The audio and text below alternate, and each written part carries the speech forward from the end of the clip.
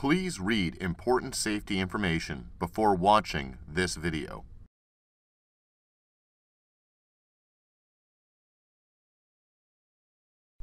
If the sample needle is clogged or damaged and needs to be replaced, follow this procedure.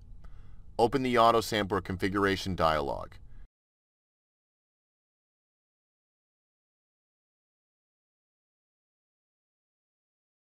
Click the Maintenance tab. In the Exchange group, click Needle and follow the on-screen instructions. Wait for the auto sampler to move the needle to the exchange position. Disconnect the sample needle from the 6-port valve.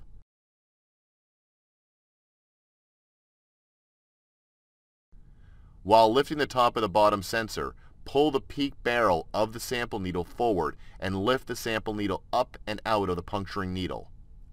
Insert a new needle into the puncturing needle. Lift the bottom sensor and insert the peak barrel of the new sample needle under the retainer. Connect the free end of the sample needle to port 4 of the 6-port valve. Click OK in the Exigent AS3 server window to return the needle to the home position.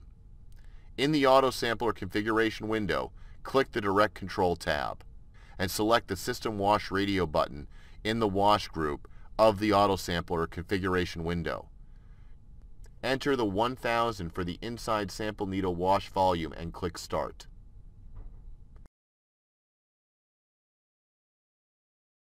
Once the wash is complete, click the OK button to close the Auto Sampler configuration window.